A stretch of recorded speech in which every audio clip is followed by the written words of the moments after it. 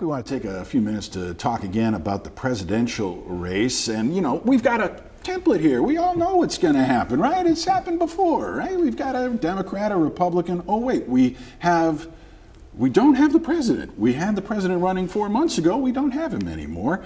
And we've got a former president who's been indicted and convicted of felonies. And we've got the vice president. Have you ever experienced anything like this politically? A couple of assassination attempts thrown in there. So yeah, no, it's been a really, really strange.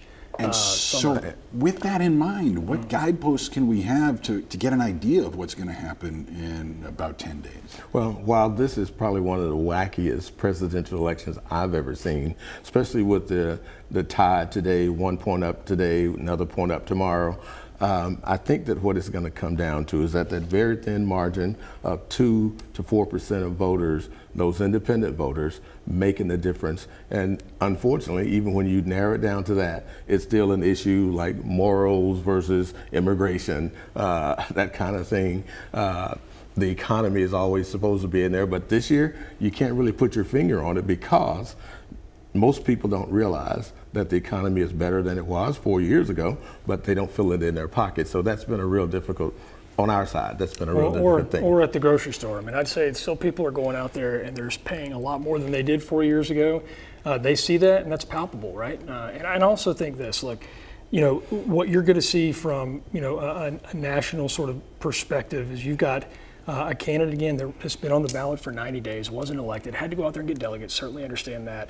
But that not enough Americans. To be careful what you ask for, because before she became a candidate, the other candidate was out there saying, oh, this guy's crazy, he's sick, he's too old. So we put a fresh new horse in the race, and she's doing a darn good job. I like the fresh new horse because she has a record. I mean, she was the last person in the room that President Biden says was sort of the advice that he received on a lot of the issues. I mean, Afghanistan was a big one. We talk about the Inflation Reduction Act. We've seen inflation continue to hover around. Yes, things may be trending in the right direction, but people are still going to the grocery store. They're buying things that are way more expensive now than they were. And here's the other thing, too. We're on the verge of a potential World War III, and we need somebody who will have their finger on the pulse, that's rational, that's not unhinged, that America can depend on. Who also has the record, all this happened under her watch as well. I think that's important to speak about. And she's flip-flopped on a lot of big issues, from, you know, the economy to universal health care to obviously fracking. So what are you going to get with Kamala? I think people have a lot of questions.